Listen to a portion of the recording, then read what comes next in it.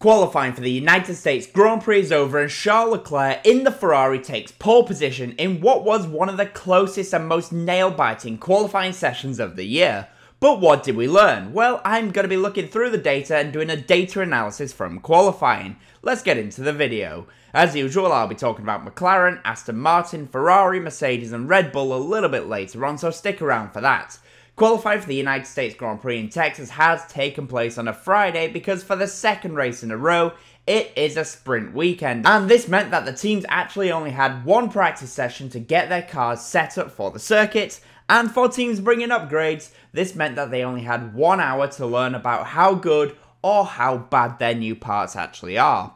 1 hour of practice also meant that the drivers did not have enough time to get rubber into the circuit and build up grip, and that meant that in qualifying, once again, there was a very large amount of circuit evolution. And to show this evolution, I've brought up all the times of Charles Leclerc from qualifying. With this, you can see how much lap times improved from the beginning of Q1 to the end of Q3. The lap times for Charles Leclerc improved by 1.9 seconds. This is not quite as aggressive as what we saw in Qatar, however, once again, it is a lot of circuit evolution. So let's now compare the first lap from the final lap in qualifying, so we can see how the circuit evolved over the session. In red is the Q3 lap, and in white is the first lap in Q1. So what can we see when we take a look at these two traces? Well, what we can see is that the majority of the lap time is made up in the first two sections. And the first section is the S section, where you've got all those S corners which get tighter and tighter. In Q3, Leclerc can carry significantly more speed and scrubs off less speed when compared to his first lap. The other section where you can see a noticeable difference is towards the end of the lap. This is the part of the track which is often compared to Turn 8 at Istanbul. Similar to the S section, Leclerc is able to carry a lot more speed in Q3 as the circuit grip has now come up. For Charles Leclerc, this is pole position for the Grand Prix. It will be interesting though to see what he can do in the sprint race, as we will get a much better indication to see what he can actually do in the main Grand Prix on Sunday. As I mentioned, a few teams have brought upgrades to Texas, but the question is what teams in the midfield were looking good and what teams were not looking so strong. Well, one team that everyone was interested in seeing and hoping to see good things from was the Haas team. Haas have brought a major upgrade this weekend, and whilst it does look impressive, the lack of track time has probably hurt them so far because they've not been able to maximise their potential. The upgrades are looking to solve some of Haas's main issues, which is rear tyre wear for the main Grand Prix. But their qualifying has not been as strong, as Hülkenberg is lining up in P16 and Magnussen is P14. Let's now compare Magnussen's lap from Q2, which put him in 14th place, and compare that to the driver who was in P10 in Q2, which was Sergio Perez in the Red Bull. For Magnussen, he is actually very impressive early on, and he was faster through the S section in the early part of the lap. He was also faster through the tight and technical part of the circuit at the end of the long back straight. And for a while, he was very comparable to Sergio Perez. However, Magnussen lost all of his time on the exit of the final corner, as Perez was able to get to full throttle faster, and this is what really cost it for K-Mag. It is going to be interesting to follow the Haas team in the sprint race. In the sprint race, we will get a much better indication as to whether or not these upgrades have helped them solve their tyre wear issues. Haas may have disappointed, but one midfield team that had a great day and looked like they were in a position to upset the top teams was Alpine. Alpine has had a fantastic day as Gasly is lining up in 7th place and Ocon is in 8th place. This for them is an incredible result, especially when you consider that at times they were set in purple sectors. The crazy thing is Gasly was just a 10th of a second away from lining up in 4th place on the grid. So let's take a look and compare the times of Sainz, who is in P4, to Gasly in P7. As you can see, looking at these two times, they generate near identical laps in two very different ways. Gasly is strong in the S corners, and his descent in speed as they get tighter is a lot smoother than Carlos Sainz. Sainz is faster down the main straight, which is something we should have expected because typically Ferrari has an efficient car, but also this weekend Ferrari is running lower downforce, which should give them more straight line speed performance. On the exit of the long straight and through the tight section of the corners, is where Gasly loses out even more, as Ferrari has superior traction even though they have less downforce, and this allows Sainz to get to full throttle sooner, and that's because Ferrari has a better balance overall compared to the Alpine team. This was incredibly tight overall, and Alpine this weekend can score some good points, which is important as they will be looking to impress their new investors. I just want to say that if you are enjoying the video, then I would really appreciate it if you hit the like button and subscribe for more F1 content. I'm on my way to 5k subs, and I would really appreciate it if you help me get there. Now though, let's get back to the video and let's talk about the top 5 teams, and let's start with McLaren. For McLaren, Lando Norris narrowly missed out on pole position, but he will be lining up P2 on the grid for Sunday's race, which is something that he can be very happy with. Unfortunately for his teammate Piastri, he could not hook a lap up in Q3. Let's compare the two times between Piastri and Norris. I am going to be saving Norris and Leclerc for a little bit later on, so stick around for that.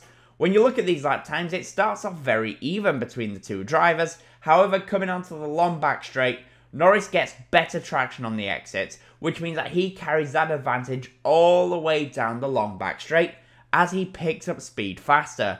Then at the tight corners, Norris is able to once again get better traction and better exits.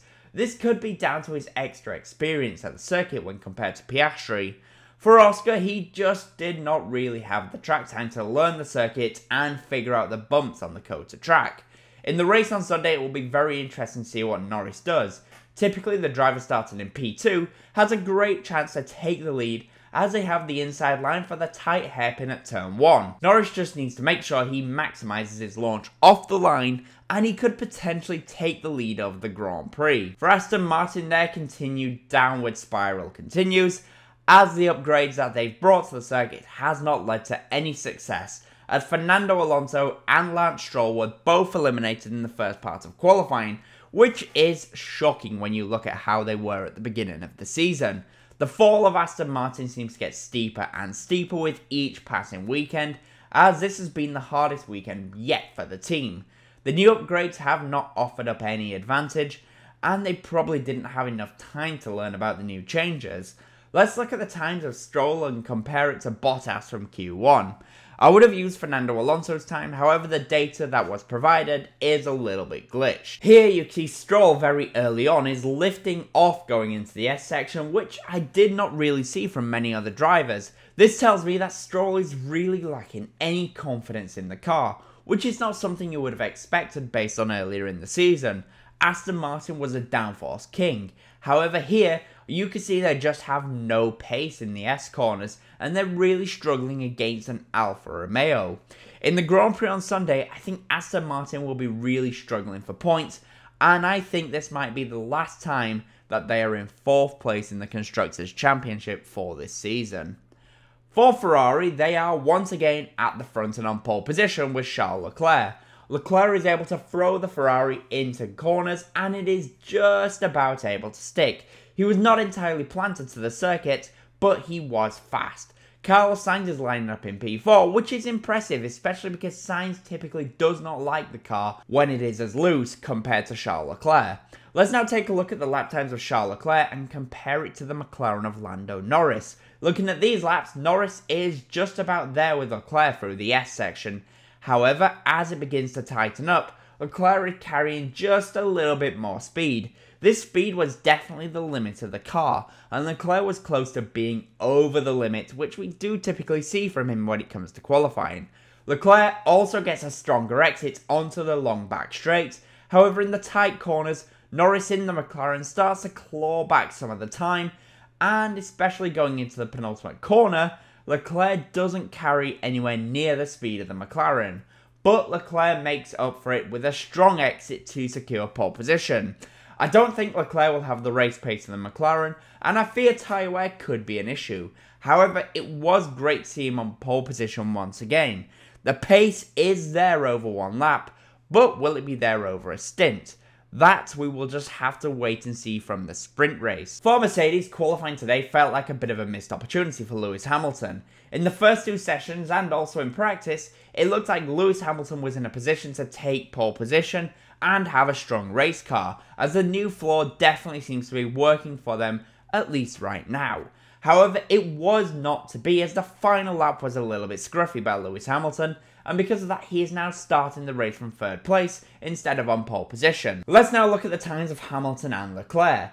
As you can see here, Mercedes has gone for higher downforce, or maybe more it's just Ferrari's gone for lower downforce, as Ferrari and Leclerc are maximising their straight line speed efficiency by reducing that downforce. And by the looks of this is making Leclerc somewhat strong through the S section and down the back straight, albeit he is a bit loose. Hamilton though, with the downforce, can brake later into turn 1 and get a better exit, which will be crucial for Sunday's race. In the final couple of corners as well, you can see that Hamilton can claw back the time on Charles Leclerc, which you would expect with more downforce. Going into the race on Sunday, Mercedes can be confident that they can take the fight to Verstappen behind. The car is typically stronger in race trim, and this was a genuine opportunity for pole position for them. And finally, for Red Bull, by their standards, qualifying was a bit of a disaster, as Verstappen is in P6 and Sergio Perez is down in P9.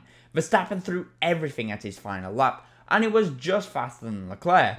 However, he went over track limits, which is why he was able to carry so much more speed, as you can see when you look at his fastest lap time, which didn't really count for Verstappen. He was down all the way on Leclerc until the track limits violation, where he carried over 30 km per hour more than Leclerc into the corner. For his actual Q3 lap, which you can see here, Verstappen is still able to carry a lot more speed in the S corners than Leclerc, and this is because Red Bull has a little bit more downforce. Down the long straights, however, you can see that Leclerc has a straight line speed advantage, which you would expect with Ferrari running reduced downforce. And through the final couple of corners, Max still carries some insane speed when compared to Charles Leclerc, but it is not quite enough, and Verstappen will have a lot of work to do in Sunday's race. Thankfully though, for Red Bull, their main pace is in race trim, and I anticipate that with high tyre wear, they will have brilliant pace and be clear of a lot of cars ahead of them. The main exception though will be Lewis Hamilton, and it will be interesting to see how Red Bull gets on against the Mercedes car. So, I hope you enjoyed this video, and if you did, as always, comment, leave a like, and subscribe for more F1 content. Thank you all so much for watching.